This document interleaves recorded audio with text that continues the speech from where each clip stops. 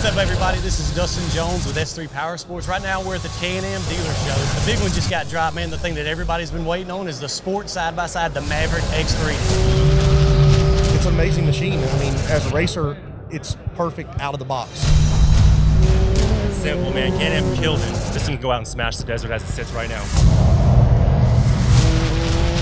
I want a Can-Am really bad, and that's my only problem with it. Give me the car. We got to talk to BJ Ball, the trophy truck driver, man, 2013 Baja 1000 champion.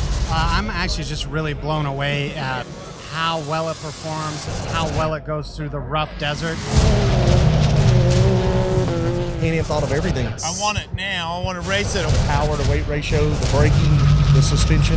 It's really comfortable to drive. Going back, hands down, best car on the market. The verdict is out, man. It's unanimous that everybody loves this car. It's a cool vehicle, man. And remember, every weekend, it's no lift shift, baby. Go out and rip.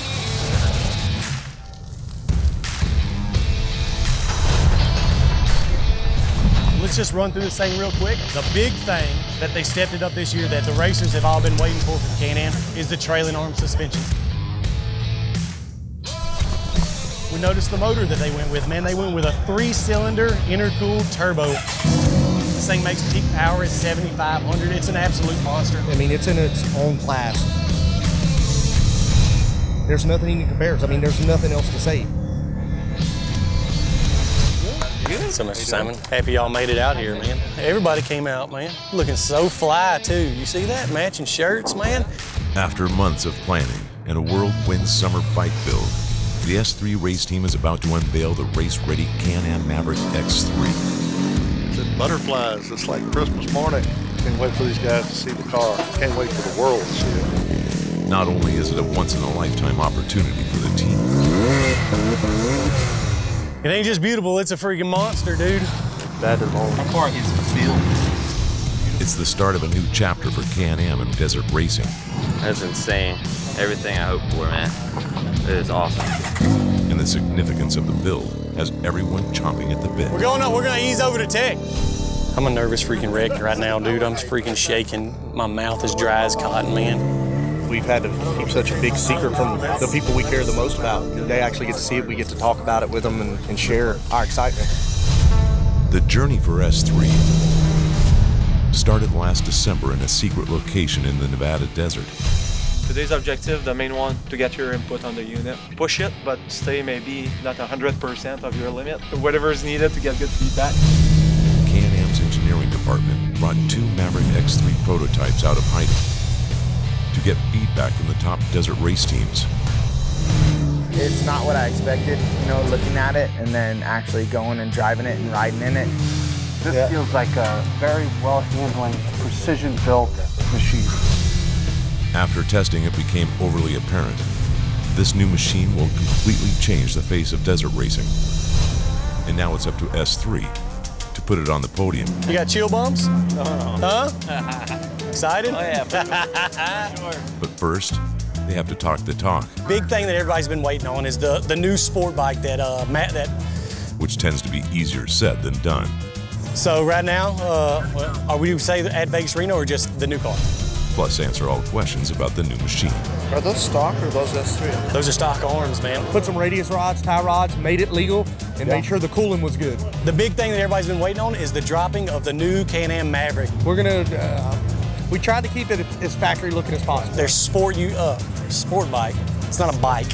I know that's a lot to say, but... So we're at Tech and Contingency right now at Vegas Reno.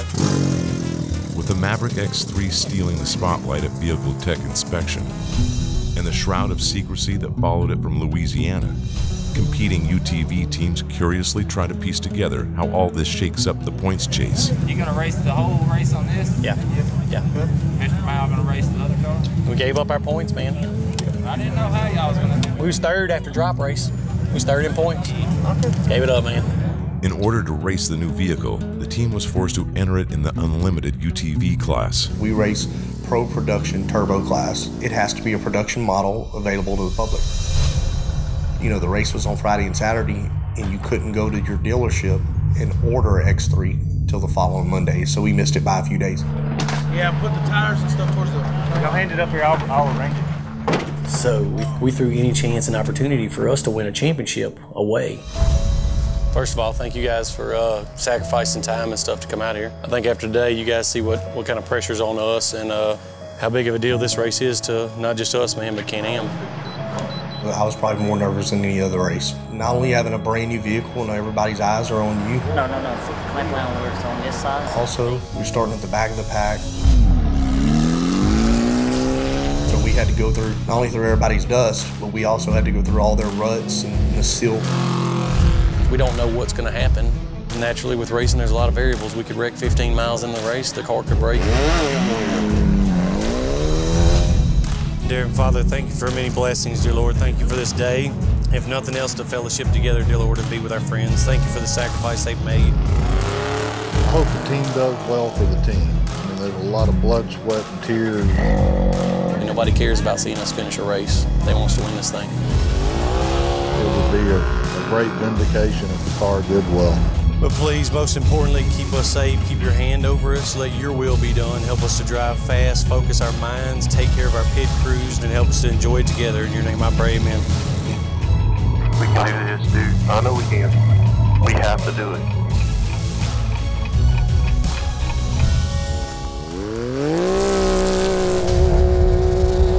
Looks like an easy ride. See it? Yep.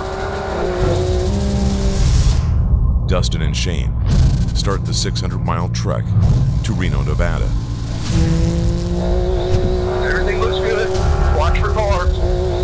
Watch, don't wreck. Straight, okay? Straight. But to get there, they have to battle the entire field, including the trophy trucks and open-wheel buggies. Slow it down with this, Dustin. Okay? Don't match with the car. Straight. Now, go straight.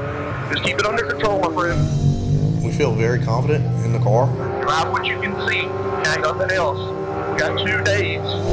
Try to have a good, solid first day. Not go for a win, but try to go for a good, solid first day. That was our goal. Be careful. Put it right up there. There's a wreck or something. Be careful. If there's a wreck, slow down and hang up. Hardly 10 miles into the 600-mile race, Dustin and Shane start to meet damaged vehicles. Go, then go. Don't break nothing. Let him go first where you can see. Yeah, look. First 10 or 15 miles of that track was like a junkyard.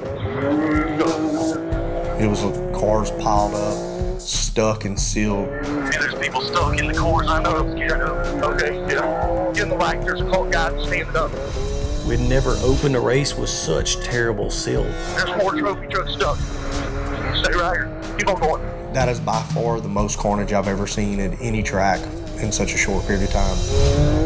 Dustin and Shane carefully race through the blinding dust. Can you get back over? The most dangerous part is having to keep your momentum and worry about getting ran over by the people behind you. Try to keep moving. Don't do a stop, because the trophy trucks will get us. They're all stuck. They gonna get unstuck. And so our mission was to just keep our pace. We're not the only one fighting this. Keep moving in the dust, keep moving in silt beds so you don't get stuck and you don't get ran over by trophy trucks.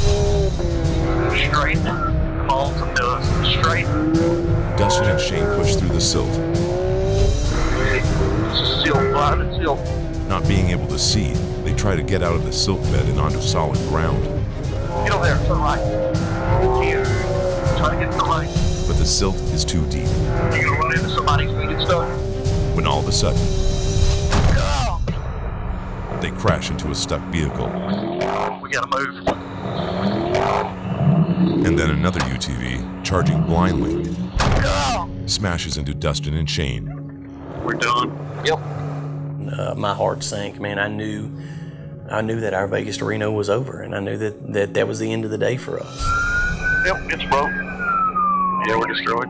Dustin and Shane find themselves wedged in the middle of a 7-vehicle silt bed pileup. Guys, we're finished. We think we just got in a wreck and told about the car. Let's get out. It just sucks. You sit there and you just think about, there goes all your hard work and all your sacrifice for the past 2 months down the drain in less than 18 miles. But what can you do? $29.50 to pit. You got a copy? 10-4, go ahead. Our car is totaled. Let us know where they're going to pull you to. We'll meet you there. Will do. There were a lot of high expectations for us to do well, but at the end of the day, it is racing, and everybody understands what that means. 03 are being towed to where Delmar Dirt Road meets the pavement. And what it is, it pushed all the plastic up into the dash, and we think it broke our fuse panel because of the impact shoved everything backwards. The way we felt we had to put it on the back burner, first and foremost, we had to get them out of the desert. And it was a tough race. We started in the back. We knew we were going to have to deal with dust, but we've never dealt with dust like that. It was blackout for probably 15 or 17 of the miles. We just have to deal with it, I guess. And nothing else we can do. We can't change it. Bad luck, bad decisions, I guess you could say. So we're going to go back to Shreveport. We're going to regroup, rebuild, and come back better and stronger. You always look back on something like this. You worry about, did I make the right decision? At the end of the day, to accomplish your goals and accomplish big things in life, you have to take big chances. We were willing to take those chances for the opportunity for glory. You're not going to win them all. You're not always going to have success in racing. But what keeps you going is you do it because you only enjoy the wins, or you do it because you actually love the racing. And we love the racing no matter what. It's like, I think it was only like 15 bucks or something. It's like a real nice black billet kickstart. Sometimes you got to start at the bottom. And that's a good place to start, because there's only one direction, and that's up. With the race over and summer coming to an end, things are back to normal in Shreveport, Louisiana.